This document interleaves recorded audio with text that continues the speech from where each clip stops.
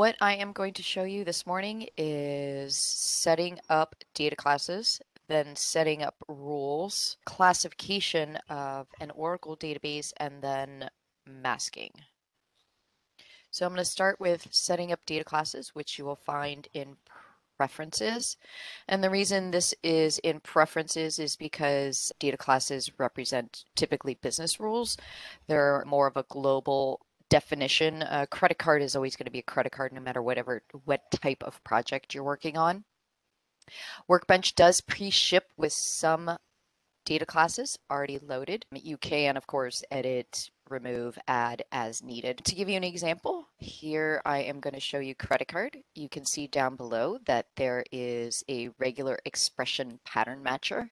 So this is going to match the data that is contained in your data set. Additionally, down below is what we call a validator script. Some patterns need additional checks as far as like computation, like checksums in a national ID.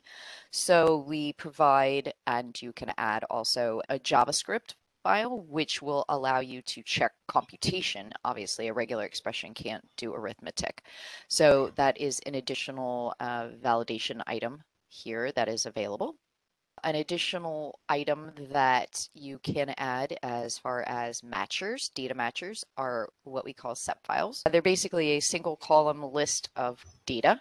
And what that does is checks for the content. So if your data contains any first name space last name and another file has last comma space first name, so you can mix and match as needed. So if it's going to find a positive match to either one of these files, it is going to consider, or an item in that file is going to consider it a match to full name. Now, a third way to match is you can see highlighted on the screen that I have last name, but it kind of looks like a regular expression. So you can actually match on the column name to the data class. So for instance, if this matcher finds, or if this particular data class will match to anything that is similar to L space name or L dash name or last dash name, it'll consider it a match. And again, this matches on the name, so it bypasses actually matching in the data. So it's a way to kind of speed up your classification process if you know where your sensitive data is and you can kind of create your data classes to match on column name. It'll speed up the classification process. The last item on the screen is this matching threshold up at the top. And what that's going to do is allow you to speed up the scan even more. The way classification works is the original block of data it grabs is 12K rows, and it's going to run through all the data and all the matchers and compare them. And then when it finds a match that exceeds this threshold, it is going to stop and move on to the next column. If it does not exceed that threshold, it is going to continue and grab another 4K block of data and compare it, and it will continue grabbing 4K blocks until it reaches the end of the file or it reaches this matching threshold. So again, it's another way to kind of speed up the classification process. Setting up rules. Here I have a list of types. We are going to be dealing with field rules today. Now, what rules do is go into a library. So this is per project base. So this library is going to be stored in my project on the left in the Project Explorer. Now, we kind of do this because say you have a test data generation project, you might have a masking project, you can make different libraries based on your project. However, it's completely not necessary. You can see I have a whole list of rules here defined by categories. However, you can have as many rules and different types of rules in one library as needed if you want to do just a single library. I'm going to start with our redaction function, which is the easiest one to use. And the default here is to replace all of the characters with an asterisk. Obviously super easy and just like a single click item. We do have other what we call predefined mask. For instance, this one that's a credit card is going to mask everything but the last 4 digits. You can see here we have a bunch of different ones for various different types of IDs. So our social security number will mask the first 5 digits, leave the dashes exposed, and the last 4 digits. Now, I can certainly add my own, which I'm going to do because I happen to know that my social security numbers in my data set do not have dashes. So I just want to design my own mask, which is starting at position 1 for a length of 5 and replace those with asterisks as well. And then I'll click added 2 of them. Add to table. Now, as you can see, I can add as many different type of or sections of masks as I need to create the result I'm looking for. So I'll just click finish there. And the rule was here added to this library. If I click on them down below, I can actually see the details. For instance, this particular one, I can actually see the algorithm that is actually going to be applied once I applied this rule. I can edit here if I need to, or just use it as confirmation of my rules. Now, the next rule I am going to use is going to be our most popular rule, which is one of our encryption functions. You can see here on the list, I have a bunch of algorithms that start with either DEC or ENC. So those represent decryption and encryption. If I select an encryption algorithm and it has a matching DEC, decryption algorithm, then it can be reversed. However, you have to retain the passphrase. So the one I'm going to choose here is our alphanum format preserving encryption. What this does is replace uppercase characters with uppercase, lowercase with lowercase, digits with digits. It also preserves the length of the original data. So that's particularly helpful when you're loading into a database that has column size constraints. And I am just going to type in a passphrase here. We do have other ways to do passphrases, passphrase files, key vault managers, etc. This is just the easiest to demonstrate. And I'll click finish here. And the last rule I am going to show you is our pseudonymization. I will open up the SEP file here. This is a 2-column SEP file. The first column is last names in alphabetical order and deduped.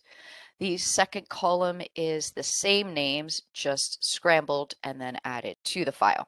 So anytime I see Abram, for instance, I am going to replace it with Mead in any data set that I use this rule on. So it allows me to do consistent replacement across whatever data set I need.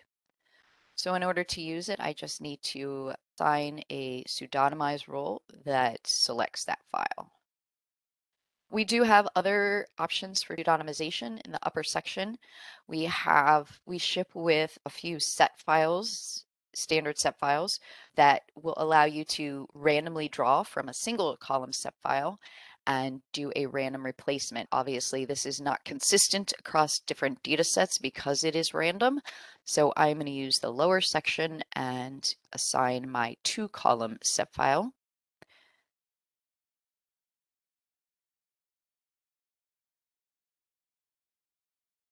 And I'm going to use the original file as a lookup. And the last item here is this default value. So if it does not find a value that matches in my data set into the set file, it is going to replace the value with missing. So you can see my 3 different rules here that I will be using in the next step. The next step is classification, and you can see in the lower left in my Data Source Explorer, this morning I'm going to be using an Oracle database. It has about 50 tables of varying sizes in it. In order to classify, I am going to select my schema and select Schema Data Class Search. Now here is some details that I can choose to design my job. The first item is this include matching on column names, which, as I explained earlier, you can use that to kind of speed up the process. It is optional. The second item is to skip sources already in previous scans. So this is particularly helpful if, say, I have a schema that I've already scanned, but then I have added tables to that schema, but I don't really need to classify what I have already scanned.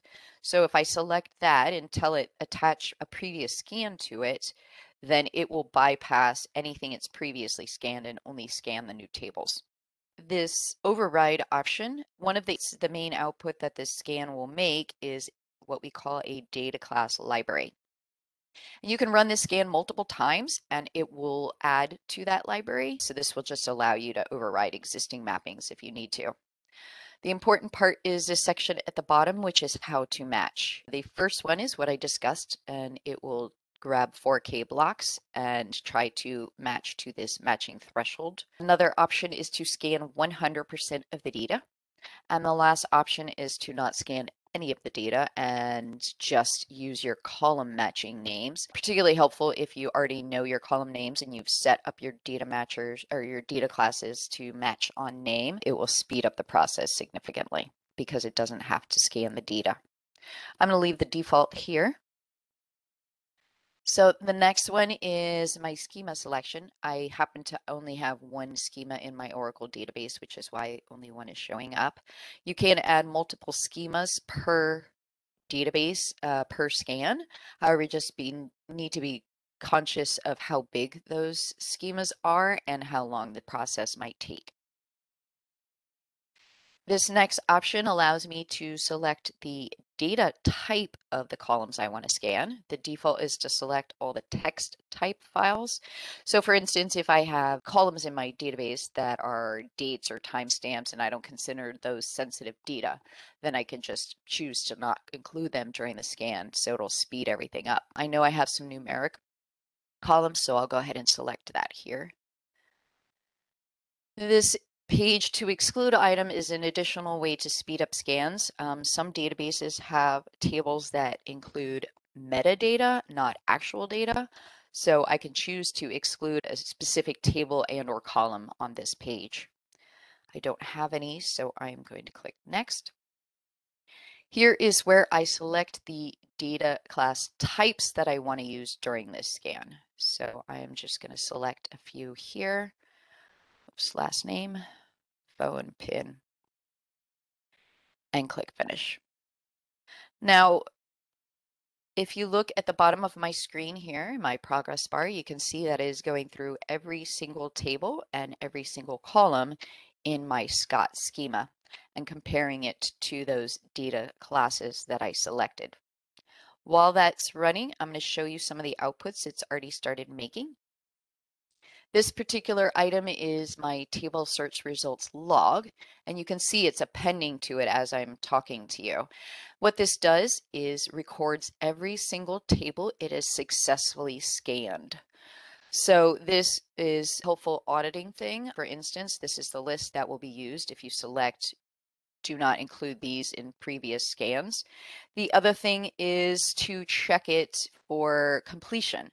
So if I run this overnight and I can come back in the morning and confirm that the scan completed, I can just go to the last. You can see that my last table in the schema is year department amount, and I can confirm that my last table in my schema is year department amount so that I know that that scan completed 100% successfully. The other item that it makes is this column search results. And this is a kind of really quick glance at the positive columns that it found positive matches to during this scan. However, the important item was the one that had blinked up when I was talking, which is our data class library. And you can see at the top of the screen, I have my 5 data classes that I selected. In the middle, I have my Oracle tables that it found a positive match to. And down below is the actual mapping, which I'll show you later, that shows the actual result set. However, the easiest way to see the results is to actually click on one of these tables, and I can see the results in the right hand. Now give it a second to populate. The upper section is the results, and the bottom section is a preview of the data in case you need to have a reminder of what's actually in that data source so that you can double check the results. So you can see here that I had a positive result for my employee SID, and it assigned PIN US 100%. So what this means is 100% of the data matched my matcher in PIN US. You can see last name and email were actually matched on the column name instead of actually in the data. And down below, my manager SID also matched on PIN US. Now you can see here what I've highlighted is phone number. And if you recall, I did include phone US as a data class in my scan, but it didn't have a match here listed. If I need to review my result set, I can do that here, and I can also classify again. So if I click this button, auto classify, and I want to run just on one column to give a better indication on why it didn't match, I can go ahead and select that. Now by doing this auto classification, it does scan 100% of the results.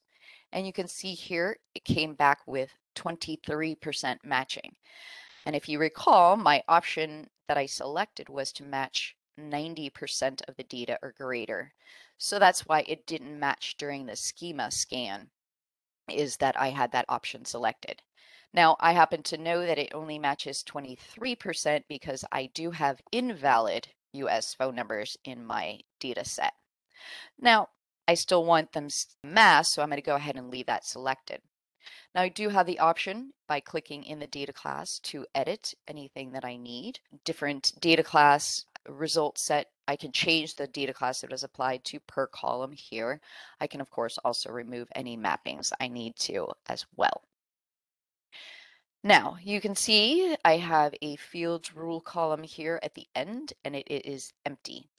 Now I can go ahead and add a rule right here by clicking in that field, and I have my 3 rules that I set up ahead of time already populated. However, that would take a long time to go through every single column in all of these data sets if I have a really big result set. So the faster way to do this is to actually assign the rule to the data class itself.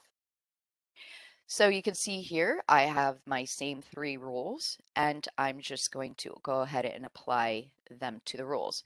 So anytime it sees email, for instance, it is going to automatically apply this encryption rule that I have assigned here to it. So let me just assign all these. My pseudonymization rule for last name.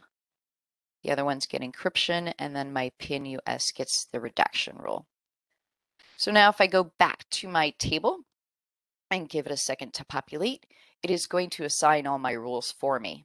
So this allows me to do a quicker rule assignment as well as assign rules consistently no matter what data set I have. No matter what table, I can include multiple types of sources in the same data class library. In this particular case, I only have Oracle, but I can of course include a MySQL table or a MongoDB table all in the same data set, and I can include files as well and mix and match as needed. So anytime I see anything assigned PIN US, no matter what the data source is, it's always going to assign the same field redaction rule. So this allows me to retain referential integrity. Now I can go ahead and edit this as needed as well by adding data sources and removing them. You can see this table ends in the word encrypted, so obviously I do not need to use that during this process. I can go ahead and remove that table here. Yes, you can mix and match as needed. If I click on my Data Source Explorer, these are the databases that we currently support in natively. You can see there's a generic JDBC here. So as long as you have a JDBC and an ODBC connection, you can add them to this, to Workbench and manipulate them. Next step is actually the masking process to set up the masking job. So what I'm going to do is I am going to right click on the library and select database masking job. Now, as I explained earlier, I can mix and match different databases and files in the same data class library. However, when I run the masking job, I do have to do files and databases separately because of the target is obviously format is different. Here, my important item is this output down below. So different means a different target, and that could be a different vendor as far as your database. It could be a different schema within the same database. It really doesn't matter. There will be a page that will allow you to map from source to target. The other option here is same. So what this is going to do is replace the data in your current source with your new data from running this job, masking. What it's going to do is use an update statement and your primary key, or if you don't have a primary key in the table, it will use the first column in the data set. So this allows me to speed up the masking process because it's only reading and changing the data that is actually being changed by rules. The last item is flat file. So it is going to create a flat file instead of loading into a table for every single source table. Particularly helpful when you run this scan for the first time so that you can verify that your output is as expected before you load it into your target database. I'm going to leave it here for this demo because it's the easiest to show you as well. This screen allows me to select the data classes that I want to include in the scan. I'm going to leave all 5 of those selected. This screen allows me to further select these sources. So these are all the sources from that data class library. Now I can, of course, exclude anything I need to. For instance, I happen to know that these 2 tables are empty, so I don't really need to include them in the process. And I'll click Finish. And you can see down in my progress bar down below that it is creating all of the job scripts for the masking job. Now, at this point, it has not masked anything. All it is doing is creating the job scripts to do the next step, which is the actual masking process. So if I show you the outputs it's creating, they're showing up in the left-hand side in my Project Explorer here. And you can see it's populating what we call scripts, these SCL files. And then the option or the item that is in the process of opening now is going to be our flow diagram. And this is a visual representation of the job. Now I happen to be on a Windows machine, so this particular flow diagram represents a batch file. If I was on a Linux machine, it would create a shell script. You can see here it has my 8 tables that I had masking rules applied to in a visual representation. So if I show you this employees, double click the transform mapping block and show you the actual visual representation of what it is doing to my employees table that I showed you earlier. You can see here I have an input section, which is my original Oracle table.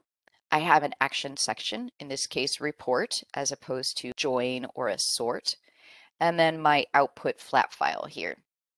The most important thing and most noticeable thing is the difference between the color of the lines, blue and orange, in my outputs. The blue lines represent data that is purely being passed from output or input to output without being changed. The orange ones represent data that is being derived from the input data. So if I click that, you can see at the bottom of the screen, this particular one has the algorithm replace cars applied to it. So it's a quick way to glance and see exactly which fields are being changed during the masking process, or will be changed during the masking process. Now, as I stated, this represents a job script. So if I show you, open up this SCL file, I can show you what the actual script looks like. This is what will be read by CoSort, or the backend engine, and actually do the manipulation. Set up the same way, I have an input section, an action section, and an output section. And you can see my actual algorithms here that will be applied to specific fields.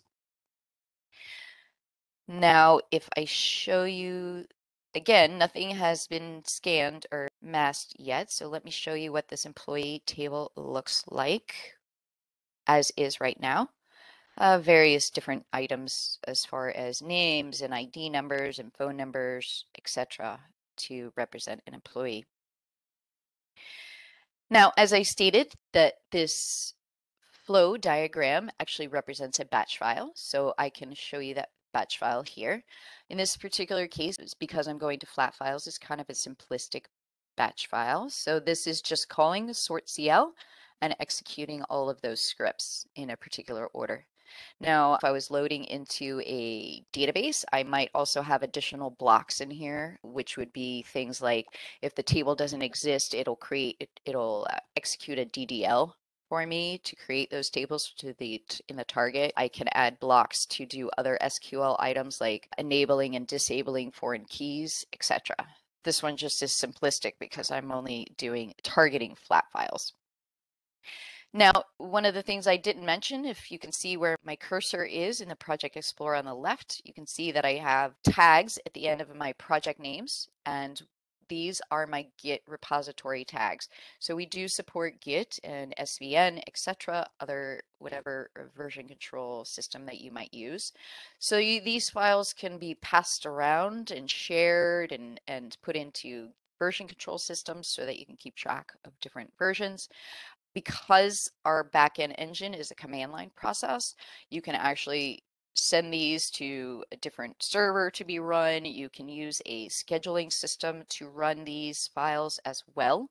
You can see all of my all of my job files are contained within this single folder, so you execute them as needed elsewhere.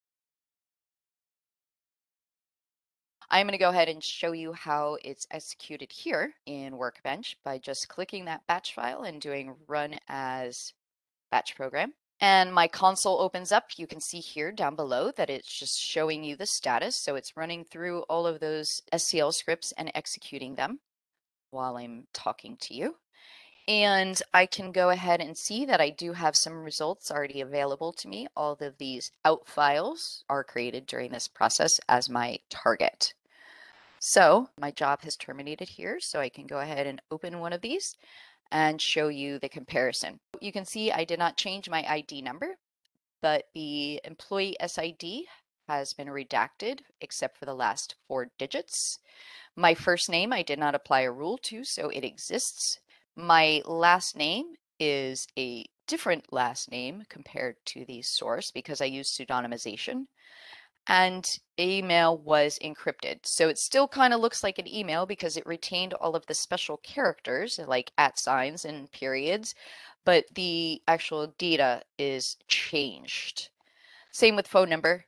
It looks like a phone number, but it is a different phone number than the original data set.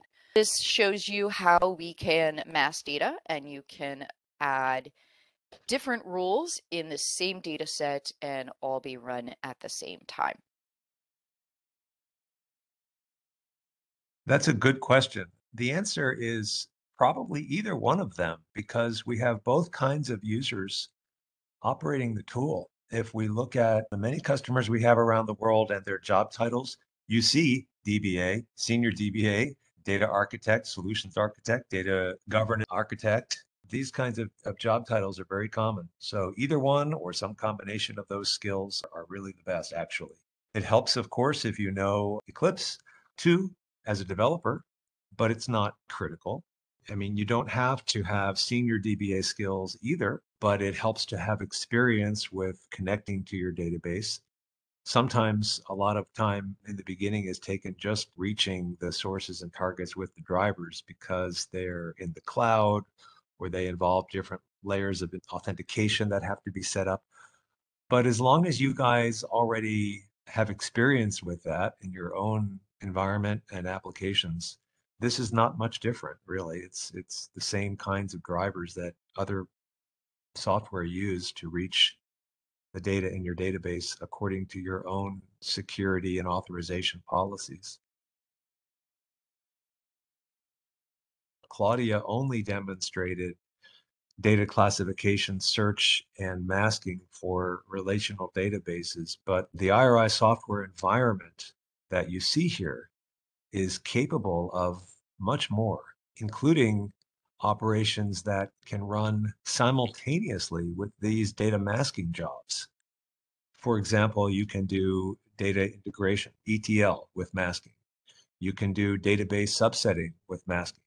You can do test data synthesis by creating or generating test data for a relational database, just like this, with constraints that respect the structural and referential integrity of the production schema, but do not require you to mask the actual data since you are using the metadata to create it from scratch. There's other capabilities in here around data validation and cleansing and report generation and migration. There's a whole infrastructure built around this structured data definition and processing through those scripts that Claudia showed you.